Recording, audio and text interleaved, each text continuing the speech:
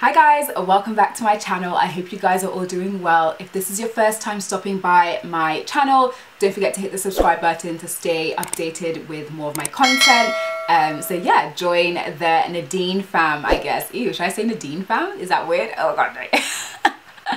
Just hit the subscribe button to stay up to date with content that I post on this channel. I try and post every Wednesday and Sunday, so Sundays and Wednesdays are my upload days. Anyway, if you are a returning subscriber, hey, it's good to see you back on my channel. I hope you guys are enjoying my videos. So yeah, let's just get straight into today's video. As you guys can see from the title of the video, today I'm going to be talking about the things not to do when working with a photographer. So if you guys didn't know, well now you'll know, I am a freelance fashion photographer. I work I do fashion shoots, I do editorials, I do portraits, I work fashion week, and this is something that I've been doing for the past 2 years, maybe coming up to 3 years now, I think. So yeah, 2 years plus. I really enjoy it, I love it. I kind of started when I got bored of taking like my own self-portraits and stuff like that, so I just kind of wanted to expand the stuff that I was shooting, and I've always loved fashion, so it just seemed right to go into fashion photography. So that's a little bit of a backstory. I think I actually filmed a video talking about how I got into fashion photography. I might link that somewhere up here so you guys can go check out that video if you're interested. So anyway, yeah, like I said, today's video I'm going to be talking about the things not to do when working with a photographer. This video was actually inspired by a video I came across on Instagram TV. I was scrolling on my Explore page and I saw someone uploaded a minute or two video talking about the things they hated, or the things that they hated people doing when they were working with photographers, something along the lines of that. So I was like, huh, ding ding ding, there's been many things that's happened in my very short career so far in fashion photography. I feel like a lot of people would actually resonate with. If you are a photographer, you'd know. So I thought it'd be pretty cool to just come on here and, you know, just share my thoughts and sort of things that I personally don't like, or things I know other photographers don't like people doing when they are working with them as a photographer. Yeah, I've actually got a list on my phone. Yes guys, I've got a list. So I'm going to go through it. I've got a few points and hopefully you guys enjoy the video. And if you are thinking of working with a photographer, you will not do these things. Like, learn, take my wisdom and you use it to better yourself, because some of these things I'm going to mention are quite irritating when they do occur, and it's unnecessary. It's like, do your research. It's like when you work with any other professional, you act in a certain ways, and I'm not saying this is everyone. So yeah, let's just get straight into the video. Let me start spilling all the tea. Okay, I say first on my list, but to be honest, there's no chronological order in the way I'm going to be speaking of things. Okay, so the first thing I do have on my list is being vague. When a client contacts a photographer and you're super vague about what it is that you want, what it is that you want to shoot, it can be very annoying. It's one of those things where I feel like with anyone you contact, with a baker or with, I don't know, like a designer or a stylist or something, you have an idea, you have a vision of what you want. So when I get messages, and especially on Instagram, I get a lot of messages from like up and coming bloggers or bloggers in general, or a few people that will say something to me like, oh, hey, I love your work, I'm really wanting to do a shoot, will you be able to do it? And I'm sort of like, okay, firstly, what do you want? Do you want a portraits? Do you want an editorial? Like, where are we going? Like, what do you want to do? Obviously you're contacting me because you like my work. Give me more details. Like, where do you want to shoot? When are you thinking of shooting? Like, being vague with your description is just very annoying, because then it's like I'm spending so much time getting all this information out of you, and it's something you should have had known or prepared before you actually messaged me. So sometimes it's an indication as to whether someone's actually serious or not about shooting with you as well. So yeah, being vague is not the coolest thing. Like, it's like, know what you want before you contact your photographers, so it makes your life easier and their life easier, so you can get straight to the point rather than having to like spend all this time like drawing out all the information which you could have provided when you first contacted or messaged your photographer. So yeah, don't be vague, come with detailed information of what you want. Just like anything else, it's like creating a vision, it's like having a storyboard, so we know what it is that you want before we kind of like get into the swing of things. It just makes things easier, trust me. Like, do your research, then come at me. You know what I'm saying? It's okay. Another thing I wanted to talk about is not crediting your photographer. All my creatives out there, not even just photographers, like stylists, makeup artists, hairstylists. Ooh, it can be annoying, I'm not gonna lie. It can be very frustrating when you do all this work and someone posts or shares your image and they don't even credit the creator behind like the image. It can be very annoying. I used to always say, hey, just credit, because it's so annoying, and it's just so time consuming to have to go through everything and then having to message people and be like, hey, I know we did the shoot together, do you mind just tagging or crediting me? And I've come to the stage where when I'm working with someone, the first thing in my contract, I have a contract, I'm like, hey, just obviously give credit to whoever created the work. So if we're working with a stylist, if we're working with a makeup artist, you're gonna tag them, like give credit to myself, the person who did all the work in taking this image. If you're working with a photographer and they've taken your images and you love them and they're amazing, when you tag them, it opens opportunities for new clients to see that work and then get in contact with them. Whereas when you don't, it's sort of like, well, it just leaves room for interpretation, and then other people can start taking those images depending on what it is. Like, I don't know if it's an editorial or something, they could take those images and post it again on their platforms without crediting the appropriate source. And I've been in a few situations on Instagram actually, where people have used my work, especially my fashion week content, and published it on their page and kind of like given off the idea that it is their own work, like it's something they shot, and it can be very annoying in some instances, especially when it comes to fashion week, because it's so hard. I don't think you guys understand the level of the effort that goes into shooting fashion week content, especially street style. You're standing about, you're out in the cold or the heat or whatever it is, and you manage to get the shot, and then you share it, and then people just kind of take it and use it as their own. Like I said, I've had instances where people will take my work, they'll follow me, and I'm like, oh great, a new follower, and then I'll check out their page and I see they've posted my work, they've screenshot stuff from my story, they've screenshot stuff from my highlights, they've screenshot stuff from my page, and they've gone on and posted it on their social media, and they're taking credit for it without even mentioning where they get it from, which is just very annoying, because that's very frustrating, because it's like, I put all this time and effort into my work and my creativity, and you're just out here passing it as your own. So yeah, a few times I've messaged people, and they're so shady because they know what they're doing is wrong. I've had a few times where people have ended up blocking me from seeing their page when I've messaged them, or when I've called them out on stealing my work, I guess. Yeah, I guess that's actually stealing your work, not even copyright anymore. This is more so stealing people's work. So I guess we can make this another point. I know I've just merged it into one. Yeah, taking my work and publishing it without my permission.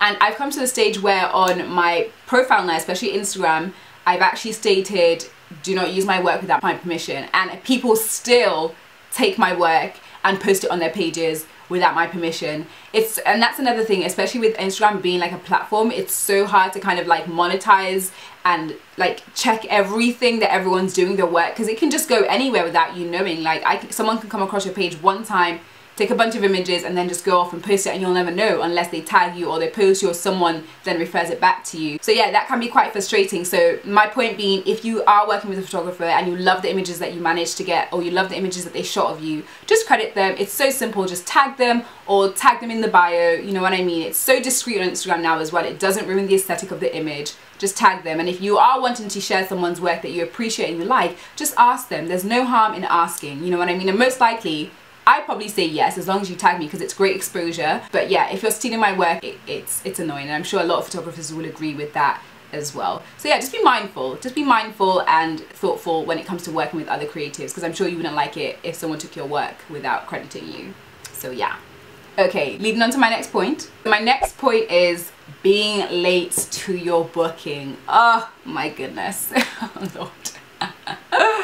Wow, this one actually irks my soul, and I know a lot of people would agree. When someone is late, it is the most frustrating thing, because it's like, I'm on a time limit with you. You've booked a certain time slot with me. It may be that I have other clients in the day, or maybe I don't, but I just have other things that I'm wanting to do, and I've come to the shoot and I'm on time, and all you have to do is be on time, or if not, you're not on time, just notify me. But I've been in situations where, multiple situations actually, where my client showed up, they're late. Sometimes I've had a few situations where people have messaged me, and I appreciate that, like, you know, things happen that, you know, you can't help, especially when you're using public transport or whatnot. But then it's like, you then expect to get that time back. No, honey. If we have booked a 2-hour slot from 12 till 2 and you show up at 12:30, honey, you are not getting that extra half an hour unless you are paying me for my time, okay? And I had a situation where a client once, she showed up good 30 minutes late, maybe even 40. I waited for her. This was around January, February, so it was in the winter, pretty cold as well. We're doing a location shoot. She showed up late, she didn't really apologize, and then she wanted me to stay that extra 30, 40 minutes that she was late to get back her time. And I was like, I'm not doing that. Like, you were late, you were very unapologetic about it, and I have other things to do, like I have other plans. And this particular client in general, I mean, I might actually do a separate video on this because this is probably like a photography horror story. But this particular client then ends up being so rude, and yeah, I haven't worked with her since. We worked together twice prior to the situation, and she contacted me, and I didn't even respond to her again, because I was just sort of like, once you show me who you are, I'm not going to go out of my way to do something for you, and especially something that I enjoy, and then you leave a sour taste in my, in my mouth. It's not going to happen. So yeah, being late is a pet peeve. Don't be late, and if you're late, don't expect your photographer to stay an extra 15 or 20 minutes or however long it is that you were late, because they have other jobs to do. They've given you a time slot, and it's just respectful to be on time. You know what I mean? Like appreciating everyone's time. If I'm on time as a photographer, I'm respecting your time. You be on time as well, and reciprocate that. So yeah, just be mindful. And if you are running late, I guess things do happen, and I appreciate that, but just notify whoever it is that you're working with and apologize to the team and let them know. Like, things happen all the time, but it's just kind of like the way you handle it. Okay, another point is the whole, what is it? I have it listed on my phone. I've written it down as, don't approach a photographer with the idea of promotion or exposure as payment. Like, no, honey. I mean, okay, let me backtrack. For certain jobs that you know will be beneficial to you, it depends how much you think it's going to be beneficial to you.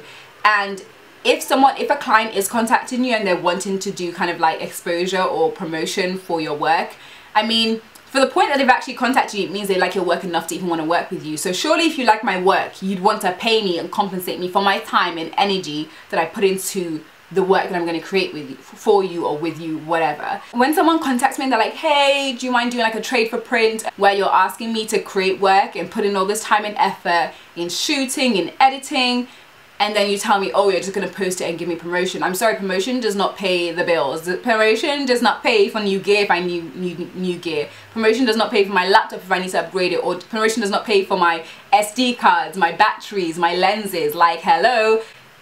It's a business. Do you know what I mean? Like, as much as I love photography, and as much as everyone out there who's a photographer loves the photography and being creative, it's one of those things where it's like, just be respectful of the craft and the time and effort that someone puts into their work. So if you're contacting me, know there's a bunch of processes that goes on behind the scenes that you don't even see. So when you ask me to do work for free, I'm just sort of like, no, I don't like that, and I'm not with it. Yes, when I first started, I did do a few things for free, maybe one or two, and then I think I just decided, you know what, I'm actually very good at this. If I toot my own horn, you know, whatever. But yeah, I was like, I'm actually very good at this, and I know my work is great for you to contact me. So I'm gonna now start putting a price on my work, because at the end of the day, it's a lot of time and effort that goes into it. Like the camera you're using, the lens, the SD card, the editing softwares. It's a lot, you know what I mean? So promotion doesn't pay the bills, and sometimes, and in most cases actually, I will say promotion actually doesn't even really get you another job. On some occasions it does, you know what I mean? But it doesn't get you instant work just like that, unless maybe you're like a huge brand. But if you're a huge brand and you're contacting me, then you got the money, honey. You got the money. So yeah, asking a photographer to work for free, no, it's kind of like devaluing their work and the effort they put into their craft. And I'm sure no one likes working for free. Of course, there is, like I said, there are some occasions where you might consider it, depending on how much you value the work or how much you think it's gonna like help your career. But in most cases, and in general, I just think that if you're gonna work with someone, appreciate the time and effort they put into their craft and pay them what they ask. And I understand it can be expensive to work with a photographer. I mean, I'm not even in that range where I'm charging thousands of pounds, you know what I mean? But I know people that are charging in the thousands. And it's sort of like, it's not even about the money. It's more so about the time and the effort and the creative eye of the person you're working with. It's more about their skill. And you can't get that from everyone else. And everyone has a different style. So you really get what you're paying for at the end of the day. If someone is free, on most occasions, maybe they are just starting out, and that's okay, because you're building on your portfolio, you're building on your skills, you're learning all these new techniques and stuff. So I can understand why you might not feel comfortable enough to charge for your work. Okay, so when I was doing some research on this kind of topic, this is something I haven't experienced per se myself. The point being, don't send other people's work to your photographer and ask them to recreate this. I think it can be quite insulting to the photographer's creative process and their creative vibe, because it's like everyone shoots differently, everyone has a different style, everyone has something that they shoot. So it's like saying, go on my page, you see most of my work is like fashion orientated, and then you come to me asking me to shoot, I don't know, like nature photography or animal photography. I'm sort of like, huh? Like, you see my page, you know what it is that I shoot. And I know it rarely happens, but I think for some photographers it happens on occasion. Like, find someone that's in alignment with what you want to shoot, not the opposite. And don't send me screenshots of what you've seen this person's done and what you've seen that person's done and expect me to recreate that, because my creative eye is completely different, and I'm sure that's with every other photographer. No photographer shoots alike, no photographer's work is the same, no photographer's editing is the same, everything is different down to the softwares, camera, everything. So it's like, don't expect to send me something you saw on Pinterest and you're like, oh hey Nadine, can you recreate this shoot that I saw? It's sort of like you're taking away from my creativity. If this is something you want to shoot, yes, I say don't be vague and give me ideas, but at the same time don't expect to get that exact same shoot. Like, we can try and recreate it, I can put my spin on it, but it's not going to be exactly what it is that you're sending me that you've seen someone else recreate. Because if you've seen that from someone else, then go to that photographer, go and ask them to help you recreate that shoot. And even then, most photographers, once they've created something, the moment is done, it's an idea, it's a concept, they've executed it, they're moving on to the next thing, you know? Most work that I've completed and done with brands, like, I've had a mood board to work with. Nothing was exactly as it is, but like, you can see the elements of the inspiration from the images or the mood board that I was giving by my clients, and I try to, you know, put my spin on it to give them exactly what it is that they're wanting. Okay, so another point, I know for some people this has probably been their first point, I don't know, but it's not paying on time. It's not paying according to the deadline that you have signed a contract to, and it's like, oh my goodness. Okay, so I've never really been in a situation where no one's, like, my clients haven't paid me on time. I've had situations where they've been a bit late in terms of like when I submitted my invoice, and then obviously I have to wait like until their next payroll date. But people are like not paying on time. It's just not acceptable. I've done a job, I've put all this time and effort into it as a creative, as a photographer. Pay me for my time, basically. Just pay me for my time, pay me for my work. I just find it quite rude because it's so simple, and it's just, again, having respect for the creative that you're working with. I just feel like paying on time is just good etiquette, and no one should have to chase up their client for payment, especially if you love, as a client, you know you love the work and you're happy with the results, there was no issue with delivery. Why would you then prolong paying? At the end of the day, if we've stuck to your deadline and we've given you everything you've wanted, the least you can do is just pay them. Yeah, it's not appropriate. So if you are going to be working with a photographer, make sure you have your money in hand, whether it's a bank transfer, it's a cash in hand, whatever it is that you're doing, PayPal, to protect yourself as well. Just make sure you pay them on time. You've received your images, you pay your photographer, transaction done. It's just simple etiquette. Okay? Okay, moving on to my next point. Okay, so this is another one actually. Cancelling at the last minute. I've had this happen to me maybe once or twice. I've had a client cancel on me. Cancelling a shoot is quite annoying. Unfortunately, it does happen, and there are situations that are out of your control that, you know, things happen. I've had shoots cancelled and rescheduled. It's just what it is. But cancelling your shoot last minute, that is very, very frustrating for a photographer, especially a freelance photographer. You know, you've taken your time out of your day to work with this person, and you've planned around their shoot, and then they cancel on you. It sort of just leaves you like a bit in a bit of a rut, because it's like, well, maybe you could have had another opportunity with another client that you've now turned down because you knew you had this client coming up, and then they cancelled on you. So it's just sort of like being mindful, respectful again for the photographer. If you've booked a time slot with a photographer and you, for whatever reason you may have, and you need to cancel that shoot, just let them know appropriately, like at least 24 hours in advance, so they can, I don't know, if there's another job that's come through, they can accept that job. Just basic etiquette when working with anyone or meeting with anyone, you know what I mean? Okay, so this next point I actually came across again when I was doing research, and I think it's nothing I've actually ever experienced personally. I mean, I've had a few comments made, but I didn't really take it personally. I know some people take it personally, but it's like, I have written down complimenting their equipment rather than their skill. And it's just sort of like, huh? How does that make sense? A camera is just a camera. Without the creative mind or creative eye, you cannot shoot the photos. Camera is just the body. Do you know what I mean? It doesn't move by itself. It doesn't move angles. It doesn't change perspectives or lighting or style. So it's really strange to me when I came across people saying, like, you know, they've been on occasions where someone compliments their camera and says, oh my god, that's an amazing camera, it's so great, I bet if I had a camera like that I could take pictures like that. I'm sort of like, Okay, the camera, yes, the camera is great, but it's how you use it and what you use it for that makes it even better. You don't have my mind, you don't have my creative eye, so you cannot create my work, okay? You can't. As much as you think you could if you had the camera, take it, let me see, go do your thing, come back to me. I wish I could say that, but I don't think I take it so personally. But when doing research, I know a lot of people said that's something that really frustrated them, is when people compliment their gear rather than their actual skill. And let's not get it twisted, it is a skill. Photography is a skill. As much as people try to denounce it or belittle it, I'm sorry, like, it's everywhere. I mean, it's everything you see, like, it's advertising, it's marketing, it's everything. So for you to now say to me it's my gear and not my creative eye or my creative vision or my creativity, I'm just sort of like, are you okay? Like, what? We don't even, the camera doesn't need me to hold it, it can do it by itself. It doesn't make any sense. Just be respectful of someone's craft, like, you know what I mean? It's not the camera. Yes, a camera can give you amazing shot quality and great shots, but it's about the vision. It's what you envision and how you execute it. That's what the camera's for, is to, you know, bring to or capture what the naked eye sees. That's the saying when it comes to photography. It's like what the eye sees, you're trying to, you know, create that or capture that, you know, in digital form or whatever it is that you're using. So no, it's not the gear. Yes, the gear helps advance the level of photography that you do, but in terms of, sorry, having that creative eye, it's down to the individual. So don't disregard someone's talents by telling them it's the gear they're using. Okay, moving on to my next point, comparing your camera to their iPhone. I actually find this quite irritating. Oh, when people say, oh my gosh, the iPhone can take as good quality images as this camera, the iPhone. Okay then, you use the iPhone. I will stick to my DSLR. And you're telling me your iPhone can do exactly the same thing? Honey, that don't make any sense, but okay, if that's what you believe, that's what you believe. I think it's just really strange, because it's like, if the iPhone could do it, then why are you contacting a photographer? Why are you asking me? Like, surely you should be able to shoot it on your iPhone then. Do it. Use the iPhone and do the shoots. Why are you contacting me? Huh? I don't need to know.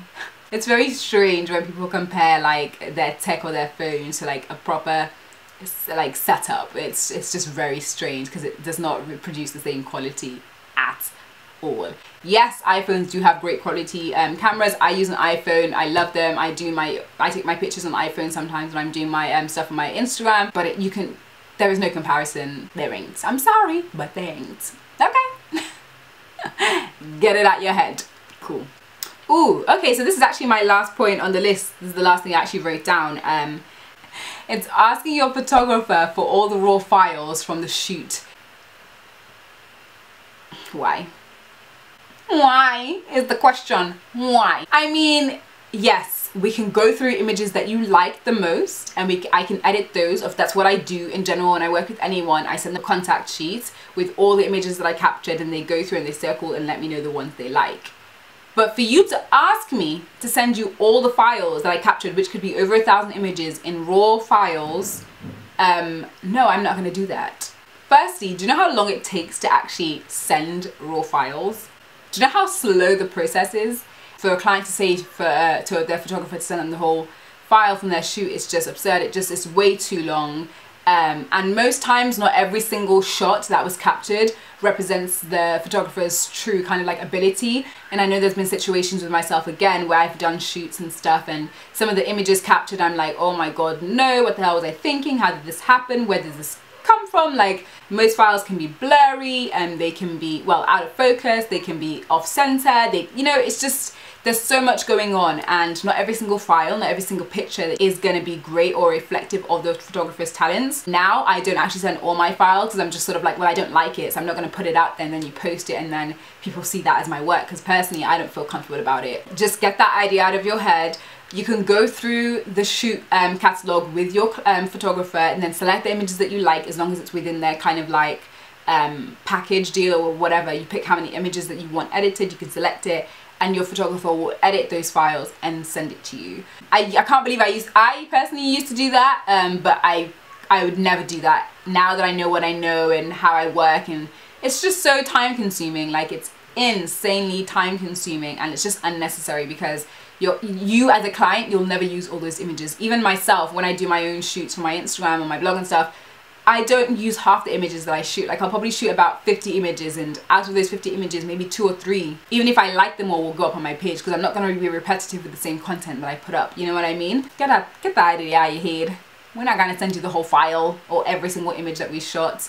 I mean, maybe if you're working with big clients, possibly, yes, I don't know. But if you're just an individual coming to me, baby girl or baby boy, whoever, it ain't gonna happen. We're gonna pick our set amount of images, I will edit them and send it to you. So yeah. Alright, well I think this concludes my list on things not to do when working with a photographer. I hope you guys found this video insightful. I hope you found it interesting. If you are a client wanting to work with a photographer, hopefully this is giving you some insight on how to approach a photographer and things not to do. Again, it's all about just being respectful. If your photographer is respectful to you, you're respectful to your photographer. So yeah, I really hope you guys enjoyed this video. If you're a photographer, leave your comments if you can resonate with any of the points that I've actually made in today's video. And if you're a client and you're willing to tell, or maybe you could say if you've done any of these things on shoots before, you've said any of these things before to your photographer, let me know in the comment box down below. Let's get a conversation going. So yeah, I really actually enjoyed filming this video, especially talking about photography, because it's something that I don't talk about a lot on this channel, and I think I should, because I do really well actually. I create amazing content, and not to blow my own horn, but yeah, I'm pretty good, so I can share a few tips here and there. Like I know I'm still new into the industry, but I think I've grasped some knowledge when it comes to this industry. So this is not to discourage anyone from contacting photographers or reaching out to anyone, but it's just about being more mindful and thoughtful about kind of like the things to say and how you act and how you behave towards your photographer.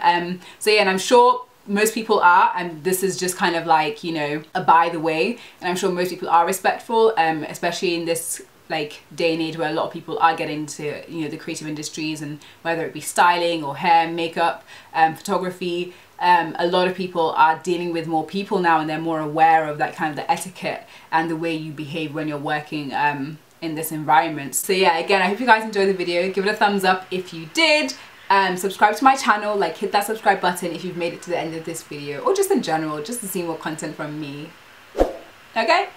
And yeah, I will see you guys in my next video. Ooh, and I'll put my Instagram on screen, so I'll leave my photography page on screen as well as my personal Instagram, and you guys can check out my page. And if you want to shoot, if you're a client looking for a fashion photographer, I'm here.